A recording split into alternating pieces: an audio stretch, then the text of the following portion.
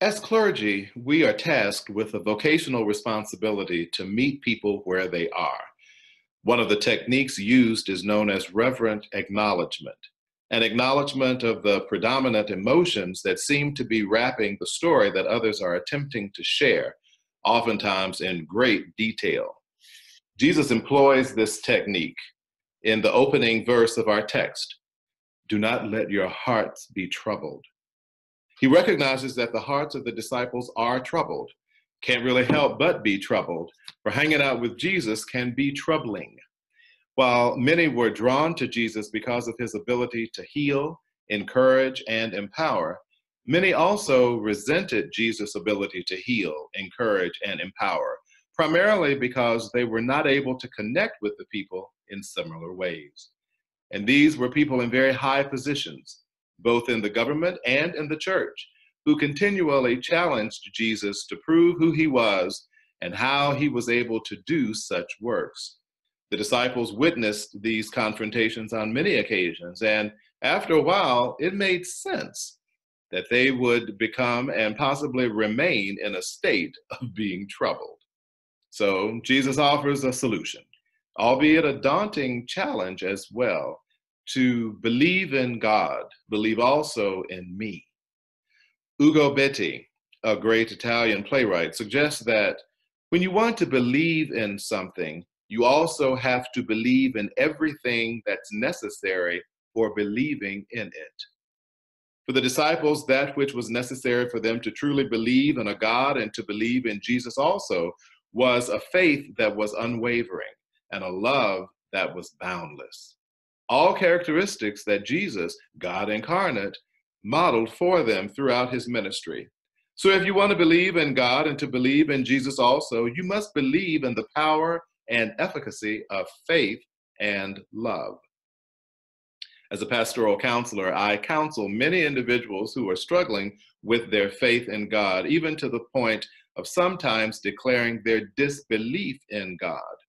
Truth be told, life can hurl us so many curveballs that it can become easy to assume a position of bitterness and sourness as we try to make it from day to day. Illness racking our bodies, confusion invading our minds, and chaos ravaging not only our lives, but the lives of those close to us as well. So it would be easy to give up, to retreat, to throw in the towel, feeling that all is basically lost and filled with hopelessness. Having faith in a God who promises never to leave or to forsake, but also experiencing some of the stark realities that life hurls can be challenging at best.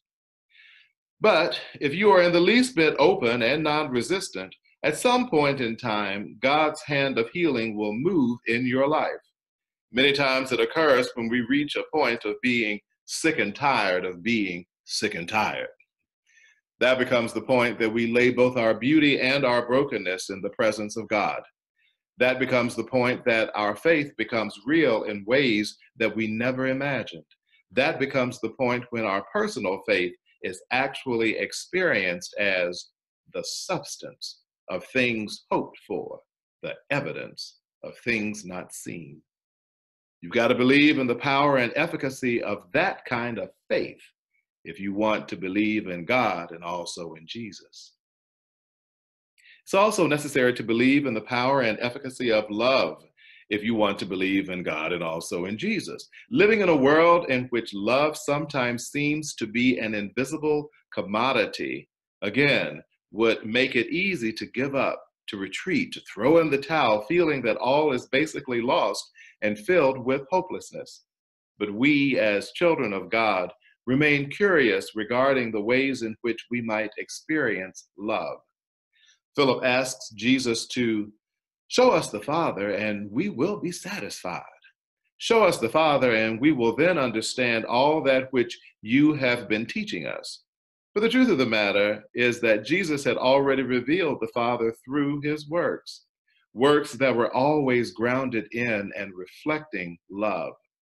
And Jesus implies that if you want to see God, reflect upon the works of love that you have witnessed from me. For those works reveal the way, the truth, and the life. the way, the truth, and the life, all embodied and modeled by me in love. In these difficult times of COVID-19, we too hear Jesus' words to his disciples: do not let your hearts be troubled. Believe in God, believe also in me. And we too are tasked with believing everything that is necessary for believing, an unwavering faith and a boundless love. Jesus foreshadows a new normal for the disciples as he attempts to prepare them for the future. And we find ourselves in a space of projecting what a new normal might reveal for us in these challenging times as well. So we try to endure living in a balance between the right now and the not yet in the best way we can. As for me, I need structure and a daily routine. So I promised myself that I would engage at least these three activities every day, else the day is incomplete. Number one, to practice my spiritual disciplines of prayer and reading scripture. Number two, to exercise, walking at least 1 mile. And number three, to shower. Admittedly, some days I'm 3 for 3, but other days, well, suffice it to say, God knows my heart. But in the midst of it all, I'm grateful to have the energy to even think about doing something. Sounds a bit trite, but I believe that any and every life-giving thought that even passes through our minds is a reminder that God is not only still in us, but around us as well. I marvel in God's handiwork as I take my daily walks, but upon returning home feeling a bit energized, I still find myself slumping back into the frustration of living within four walls that don't engage me in the ways that typically move me to excitement, happiness, and even to joy. As time has passed, however, I have allowed myself to sit in that space of frustration for a while, knowing that the blessing of time is that it never stands still. Whatever I may be going through one moment will most definitely shift as the next moment wafts over me. Sometimes it's a moment that evokes a smile or laughter. Sometimes it's a moment that evokes the shedding of a tear. Sometimes it's a moment that evokes a curiosity for what the next moment will bring. I never know what the moment will bring, but I do know it will bring something new and different. The late Reverend Professor Peter Gomes suggests that there is a difference between optimism and hope. Optimism seeks to paint a picture of what and how you would like things to be. Hope, on the other hand, reveals a willingness to endure whatever you need to endure in order to experience the divine surprise. If ever we've needed a divine surprise, we need it now. So let's hold on to hope, enduring whatever we need to endure until that one day when we will experience that divine surprise. In the meantime, if we believe in God and also in Jesus, by having an unwavering faith and a boundless love, we can not only deepen this sacred relationship, but also become transformed into the people we were created to be. Troubling times will come and will occasionally shift the dynamics of our relationship with God and God incarnate, Jesus. But Jesus reminds us that I will do whatever you ask in my name, so that the Father may be glorified in the Son.